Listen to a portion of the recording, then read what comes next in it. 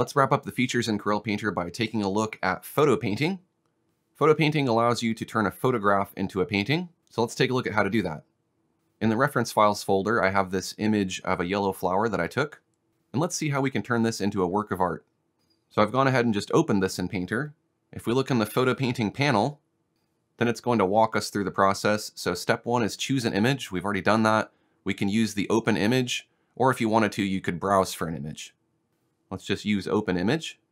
So it's automatically taken our image and it's brought it into a new composition and it's added it as our clone source. The clone source is the image that you'll be pulling colors and shapes from. You can see our image is loaded here, and you'll also notice that in the brush selector, one of the cloning brushes has been selected. So you need to paint with a cloning brush in order to be able to clone or photo paint. So if we were to paint with this soft cloner brush on this canvas, and we'll just paint a stroke across the canvas, maybe make like an X, what you're going to see is wherever we paint on the canvas, we're going to get the color that's on the photo that's underneath. So for example, in the center here, if we use a bigger brush and paint, you're going to start to reveal the flower. Now, all I'm really doing here is just bringing back in the image. I may as well have put white over the canvas and just started erasing it. So this is cloning in a sense, and you could add several photographic images together if you wanted to.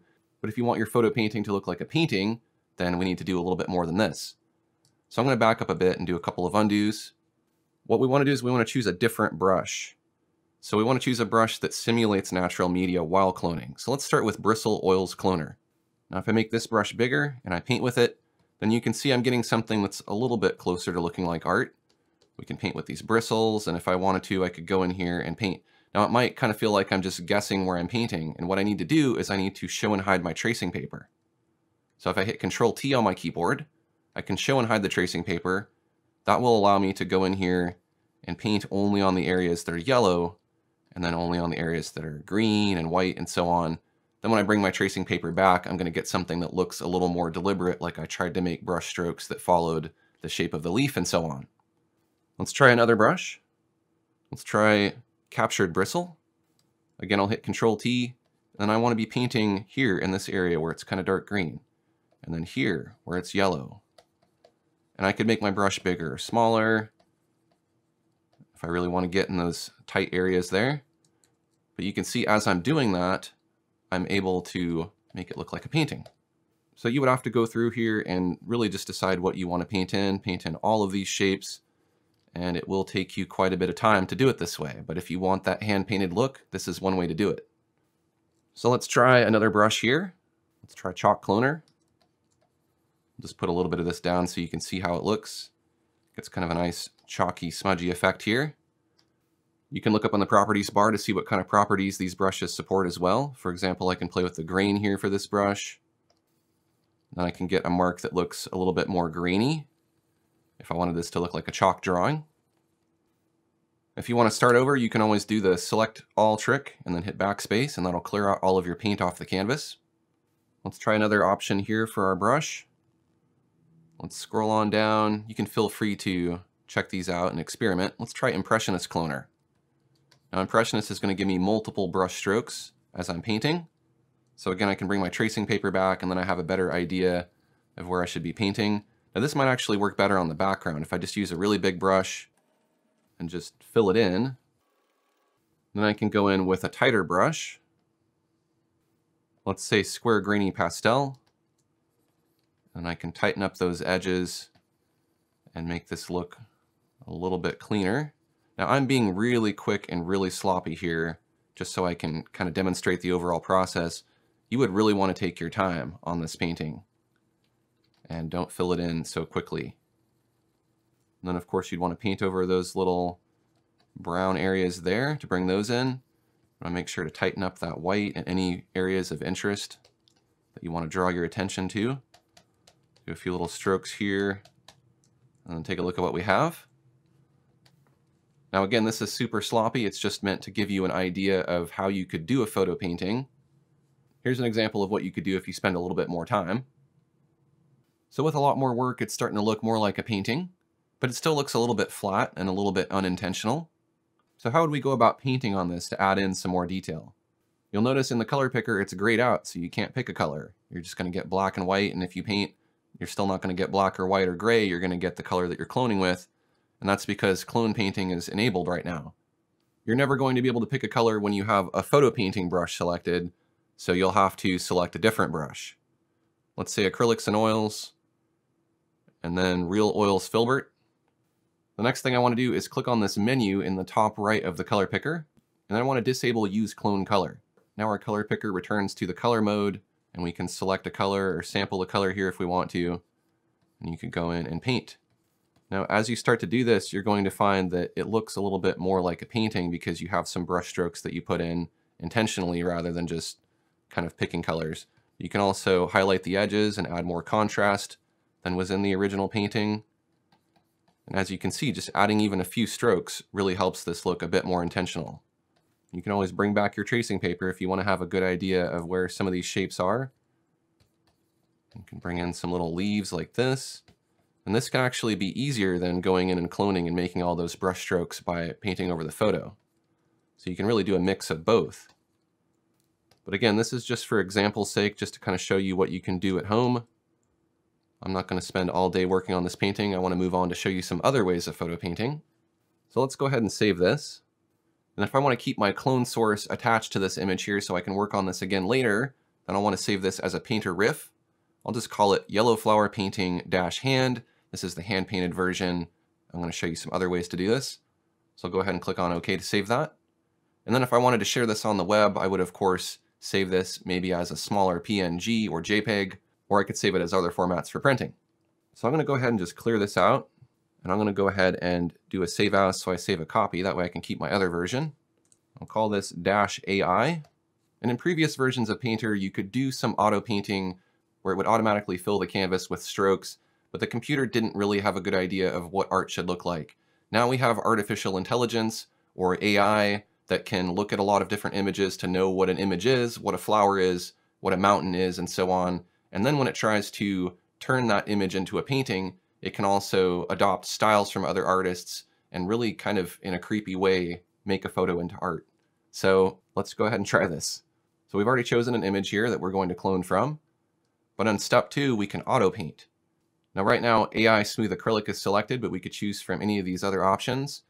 The ones that are going to be AI powered have AI in front of them. The rest are just kind of the old way of auto painting. So before we look at the AI versions, let's take a look at some of the older versions to get a feel for how much this has changed. So let's try oil painting. And then what we want to do is go ahead and click the start button to start painting. And then we can go ahead and let it do its thing. As I mentioned earlier, it's just making marks all over the canvas, just like we were. And the brush starts to get smaller and smaller and smaller to get more and more detail. And eventually it's going to look like a painting.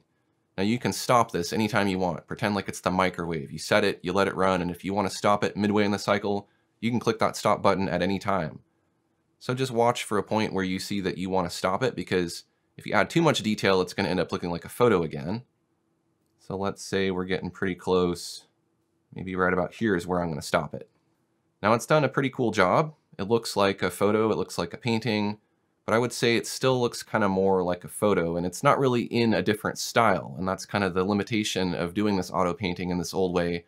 You can't change the style. You can't say, okay, well, I want to paint this flower from a photo, but I want it to look like an Impressionist painting, or I want it to look like a pastel painting in the style of Van Gogh. So we have a few different modes we can choose from. We could do an undo, and instead of oil painting, we could do a detailed watercolor. I'll start that. And even if you change the media to watercolor, it's still not really painting in a watercolor style. There's not a technique being used. It's just changing the brush or changing the color palette to simulate watercolor. The cool thing about AI is it can actually recognize an image as far as the subject, and it can apply a certain style or technique. So I'm going to go ahead and just stop this one here. Looks kind of like a watercolor painting, but it really just looks like I may as well have applied a filter in Photoshop to it. So let's undo. And now we'll take a look at some of the AI modes. So let's try Smooth Acrylic starting out. Same process, you just click the start button. It's going to auto prepare the image for you. And it's going to take a bit longer because it has to kind of analyze the image to see what it is. If your image is really large in size, it'll also be a little bit slower on your computer as opposed to if your image is smaller. Now you don't want your image to be too big and you don't want it to be too small, but something in the middle is probably pretty good. So it's going to apply a similar process where it's going to make strokes all over the canvas. But now what it's going to do is it's going to recognize the image as a flower, and it's going to do a better job of trying to get it to look like a flower. It's going to be more intelligent about the way it paints. And just like before, you can click the stop button at any time, but we'll go ahead and just let it run its course here. Now you can see some edge detection going on. It's recognizing the edges of the flowers, and it's applied a style. It's chosen a different color palette than our original, and it's attempted to make the brush strokes look like acrylic brushes. So to me, the AI painting looks a lot more like art than the regular style of automatic painting. Let's take a look at some different modes here. Let's try bold watercolor so we can compare it to the regular watercolor style. I'm going to go ahead and do an undo. So I'm starting from scratch here, because otherwise I'll turn that acrylic painting into a watercolor painting, which is okay if you want to do different layers of AI painting. Let's click on start. Another thing you might notice is it adds this really nice canvas texture over everything, and the colors pop out a lot more and they look more vibrant. Again, it just looks more artsy. And so it's gone ahead and stopped on its own when it decided it's done. And again, it looks like art, but does it look good? I don't know, that's kind of subjective. I think it looks a little bit sloppy and still kind of unintentional. So you could go over it with your brushes. Again, I could switch to a different brush. Let's go to our digital watercolors. Let's try New Simple Water. We want to make sure to disable clone color, so you may have to kind of check it on and check it off to make sure that it's off. Get that color, make it brighter, maybe make it more yellow. And here, if I wanted to, I could go in and I could enhance some of these edges, bring in some detail and make it look a bit more hand-painted if I wanted to. And now we can move down to option 3, which is paint by hand, and we can clone color from source image. So if I wanted to, at any time, I can turn cloning on and off here. And I can show and hide the tracing paper here as well if I want to. Now, this is the result we get from automatically painting it, but you're kind of getting a cloning from that. Let's try cloning a different painting here. I'm going to use open image. This time we'll try Van Gogh. And it's really interesting to see that Van Gogh style of brushstrokes kind of swirling through the piece and Van Gogh style colors. Now you'd probably want to go in here and touch this up a bit. I personally think it looks kind of sloppy. So one thing you could do is go to your blenders. We'll use maybe wet oily blender. You could go through and kind of blend some of this up and make individual brush strokes if you wanted to. Or you could use directional diffuser to kind of smooth it out a little bit here and there in some places so it doesn't look so lumpy. Another thing you could do is go to coarse oily blender. That's a more subtle blending, but you could use it to kind of blend up the sky and just take away some of that digital look and make it look a little bit more hand painted. Do that here on the water. You can see that really does wonders. So that might be another way to get kind of a more hand-painted look out of this without having to really do too much hand painting. But again, I'm being super sloppy here just for demonstration's sake. You would want to take your time and really make this look the way you want it to. And then of course you could select other brushes and paint on top of it. I could get dynamic speckles, particle bristle, make sure cloning's not turned on for that. Go here and paint in my ridge a little bit more. Some little trees sticking up and whatnot. So that should give you a pretty good idea of how to do photo painting here in Corel Painter Essential 7. Now another thing that I want to look at is using the clone source for other things. I'm going to create a selection here on my canvas with the rectangular selection tool.